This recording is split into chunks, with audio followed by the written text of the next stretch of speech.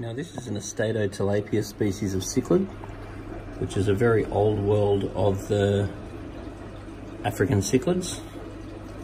Most of your African cichlids in Australia are from Malawi and then Tanganyika, and this particular one is from Lake Victoria. This is the one in Australia we call this flameback, though it's probably not actually flameback, but that's what we call them in Australia.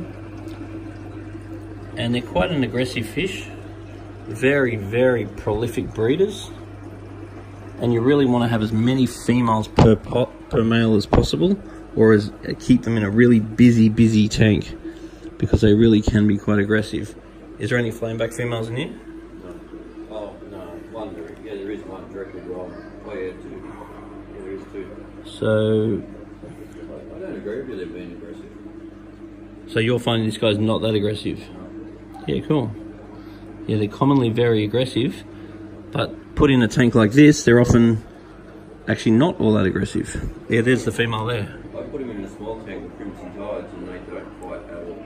Yeah, right. Well, crimson tides are supposedly exactly, well, they're pretty much the same. Yeah, and two of them don't fight. They're just colours go through the roof.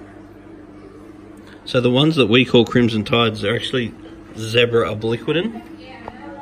Very similar type fish, which once again a lot of people experience to be quite aggressive, but not necessarily. As with fish, the more you learn about them, the more you realise that they all just do what they want to do. So that fella there, tilapia, often known as a nerii, and the zebra obliquidin, which in Australia we call a crimson tide. Where's the crimson tide, Paul? Trying to find it. There's a female.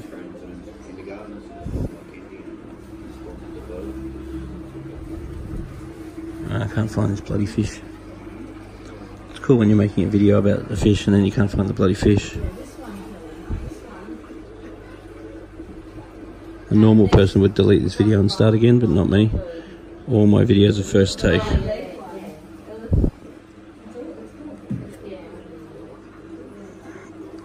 There's a crimson tide there. Zebra obliquidin. Also a Lake Victorian fish. Very, very easy to breed. Can be quite aggressive in a small tank. Anyway, if you have any experience with these fish, then put a little note at the bottom of this video.